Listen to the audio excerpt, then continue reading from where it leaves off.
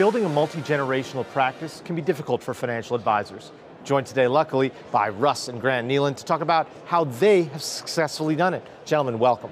Thank you. Thank you, Matt. So Russ, tell me, was it always your goal, your desire for your son to join the family business? It was, but it was nothing that I wanted to put on him. I grew up on a small farm, so being that my dad didn't necessarily want me to follow the path of life that he had. And it was something I learned and wanted to pass on to my sons too, is be passionate about whatever you're going to do. And if that would be what we're doing, that'd be great. Grant, what about you? Did you want to join the family business as you were growing up? Not necessarily. I started out of college in a completely different industry, and about 6 years ago I started working at TD Ameritrade. So then the conversation evolved over the last year and a half or 2 years, and that's really when it became more of a goal and an idea. It can be challenging to work with your son, to work with family. What are some of the biggest hurdles you guys have had to overcome since you started working together? You know, I would say the most important one has just been keeping it professional at work. And so we had a lot of conversations over time and some planning of how we did that. So it's always Russ and Grant in the office and Dad at night. Yeah, keeping personal and professional separated. That's really, really interesting. Now, the next generation advisor brings a lot to a practice. Grant, talk to me about some of the new ideas, the things that you've brought in that have helped the practice here.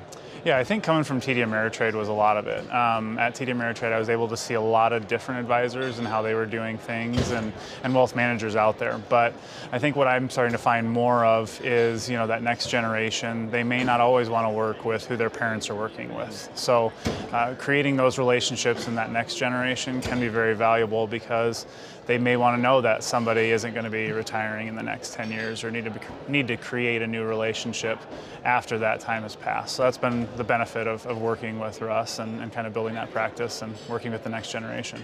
Has it been a huge benefit having that next generation there too? Yeah, absolutely. For many reasons. One, it's a fresh perspective.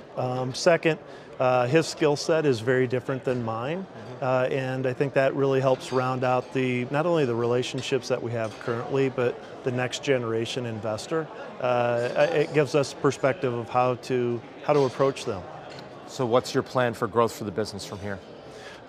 You know what? We have some aggressive plans, and I think as we start to work jointly with clients, I think the sky's really the limit. We've got some great potential because of our different skill sets. Absolutely. Well, gentlemen, thank you so much. Some really great insights, and appreciate you joining us here today. You're welcome. Thanks, Matt. Thank you, Matt. For Investment News, I'm Matt Ackerman.